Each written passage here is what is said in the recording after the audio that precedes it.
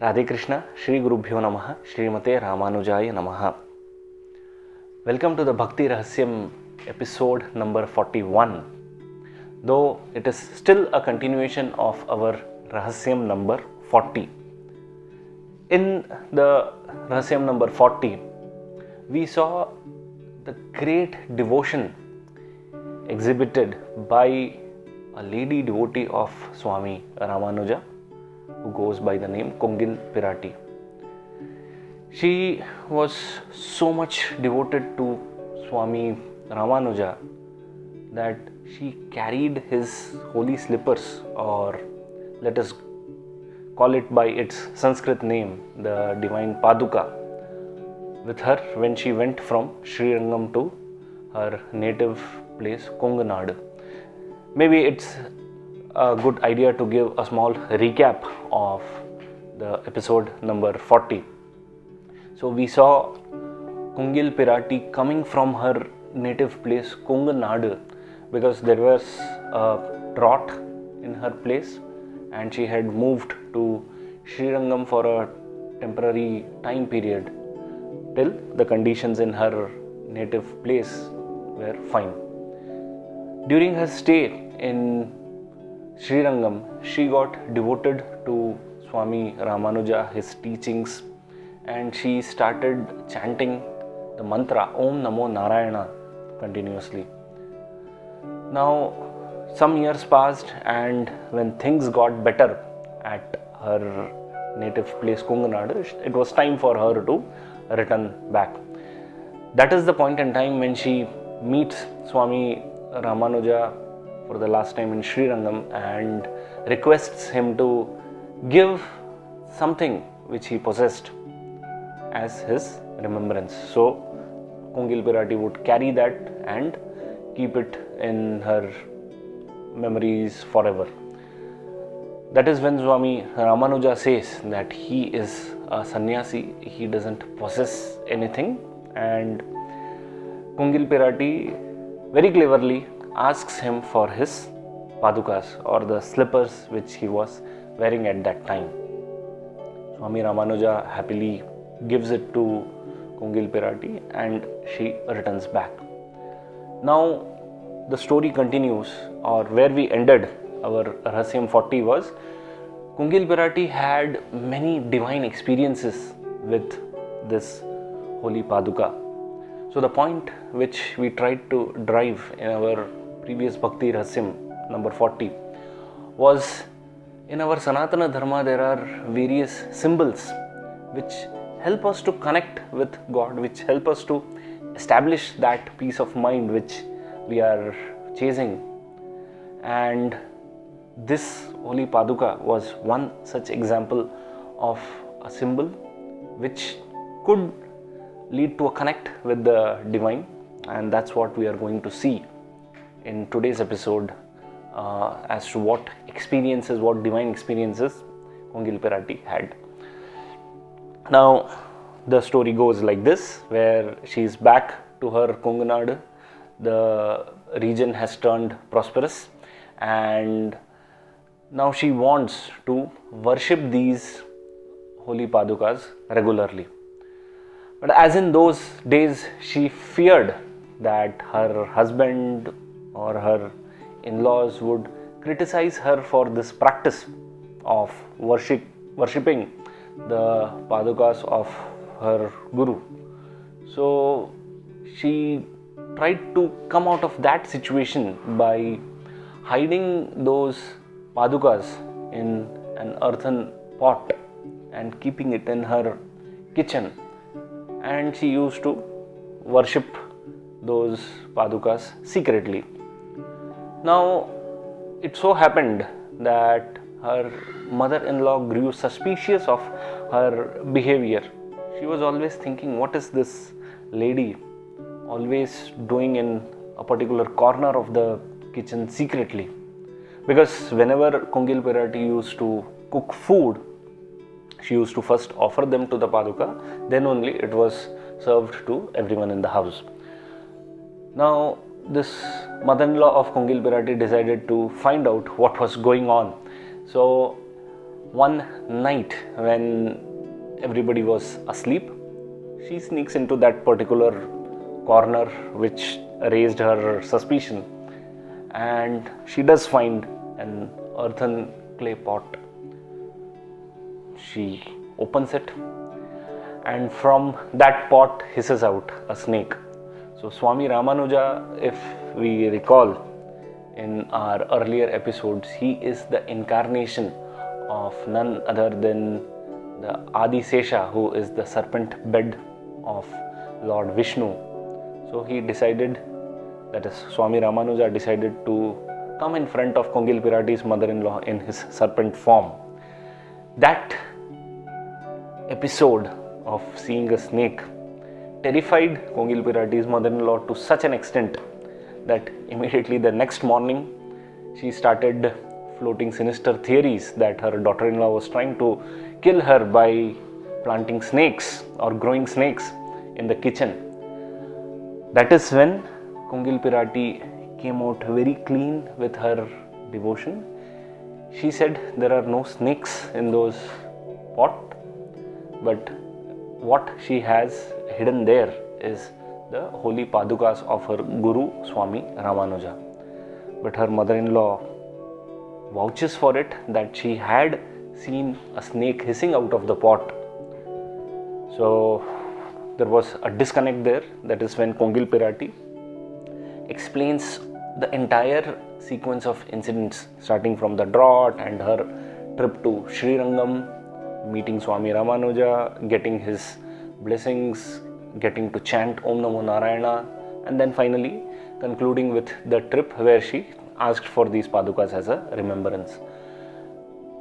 Having narrated those details, she takes her mother-in-law and her husband to open the earthen pot, and now with the presence of this devotee, the padukas showed with their original form as padukas and not the snakes.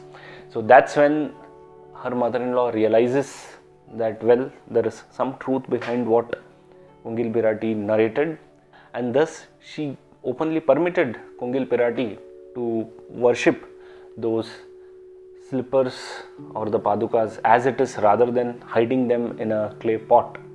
So this was, say, prayer number 1 for Kongil Piratti, which was answered, because for quite a long time she was feeling and she was praying to the divine padukas that this no longer needs to be a secret.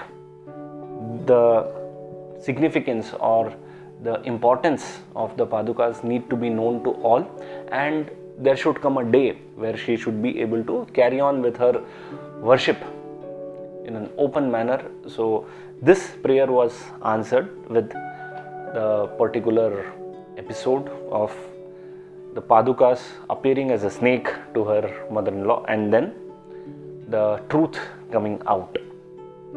Now days passed, Kongil Piratti was happily worshipping the padukas in open, and her life continued. Now she started realizing certain things. So she felt that when there was a heavy drought in her native place, that led her to move to Srirangam temporarily. She could get in touch with her guru, she could see him daily, and life was passing by happily in such a manner. Now when the prosperity has returned to her region, now she has no shortage of the various things in her life, yet what was missing was that personal connect with the guru. Now she also realized that with these circumstances it would be nearly impossible for her to go back to Srirangam, because it's 1000 years back when these incidents happened. So one can imagine the connectivity or the transportation wouldn't have permitted a frequent movement between two different places, two far off places. So she fervently prayed again to the padukas that somehow she should be able to get a personal darshan of Swami Ramanuja in the balance of her lifetime. So this was now her constant prayer. Now Lord Krishna is someone who answers to the call of his devotees. He never fails his devotees. To answer to this fervent prayer of Kongil Piratti, the Lord hatched a plan. Now Swami Ramanuja, staying in Srirangam, had some issues with the ruling king there, and because of some circumstances the king forced Swami Ramanuja to leave the region of Srirangam. Again, this is the Lord's divine play. It is at his will he made Swami Ramanuja move out of the land of Srirangam. Else it was not possible for anyone to just ask Swami Ramanuja to move. So it was a part of the Lord's plan to ensure that Swami Ramanuja's divine blessings were spread beyond Srirangam, and for this he played a leela. Now Swami Ramanuja had to move out, and for some reason, again there is a story behind that would again consume another episode, so I am not going into the details of what led Swami Ramanuja to move out of Srirangam. Another thing was he moved out in disguise, not known to anybody, with few selected devotees. Now he travelled towards the region of Karnataka, Melkote, where he established some temples, and there is still that place. Melkote is very well known for its association with Swami Ramanuja. So as he was travelling towards that region, now this Melkote and Kungunadu, these are close by, so he had to pass through a lot of dense forests, and there were various tribes which he met on the way, but none knew him as Swami Ramanuja. They were able to identify this group as a group of devotees. Now when Swami Ramanuja met one particular tribal leader, he asked the group to go to a particular place where they could have food, and the tribal leader offered to take this group to that particular place. Now this place happens to be the residence of Kongil Piratti. Now see the divine play of the Lord. By ensuring that Swami Ramanuja was out of Srirangam with the play of his divine forces, he led him right to the footsteps of Kongil Piratti's residence. And this was Kongil Piratti's prayers, the strength of her prayers to the Paduka, which led the Lord to make Swami Ramanuja come to her place. Now when the group came to the place, again Kongil Piratti was unable to identify them as Swami Ramanuja or his disciples. It was dark in the night, but the group introduced themselves as a devotees group coming from Srirangam. So she was very happy just by hearing the word Srirangam. She started cooking for the group. Now she cooked food, and as per her tradition, as per her custom, she offered the food to the Paduka of Swami Ramanuja. Unknown to her that Swami Ramanuja was very much sitting in her residence. Now some of the devotees saw this particular episode where she was offering the food to something, because again they couldn't make out that it is a Paduka because of the darkness. Then they go back to Swami Ramanuja and report to him that this lady did cook food, but then she offered it to something which we couldn't see. So when the time came for offering the food, when she offered it to the disciple group, that's when Swami Ramanuja doesn't partake of that food, because he tells her that she had offered it first to something else which was a secret. So the group asked her what that was about. So again, she gets a chance to narrate the significance of the divine padukas, and she starts from the drought time, ending with the time when she took the padukas from Swami Ramanuja. On hearing the story of these divine padukas, the excitement and tension amongst the devotees group grew. They were feeling as if she was narrating this incident in front of Swami Ramanuja, but not knowing that he was there physically. Yet they didn't openly declare that it was Swami Ramanuja in front of her. Now even Swami Ramanuja decided to test her. He said, "We have come from Srirangam. One of us is Swami Ramanuja." Now hearing this, Kongil Piratti's excitement knew no bounds. But again, she couldn't identify the faces because of the darkness. So Swami Ramanuja said, "We all will stand in a particular line. If what you say is true, that Swami Ramanuja himself gave her the divine padukas, then she should be able to correctly identify just by seeing the holy feet." Now Kongil Piratti's devotion was unparalleled. By just praying to the padukas, she could make her prayers come true. And such was her devotion to her Guru, that identifying her Guru by looking at the feet of various disciples was not a difficult task for her. As the group stood in a line, just by looking at the various feet of the group standing there, she could identify the correct feet of Swami Ramanuja and pointed out that this was Swami Ramanuja and placed the padukas in front of him. Swami Ramanuja was very happy that his disciple had correctly identified her, and he blessed her for happiness, devotion throughout her life, whatever she asked for. Now again, just see the power of devotion. It was the power of devotion, the power of devotion to the Guru, the power of devotion to the symbol or the object of her worship, which led her to get her prayers answered.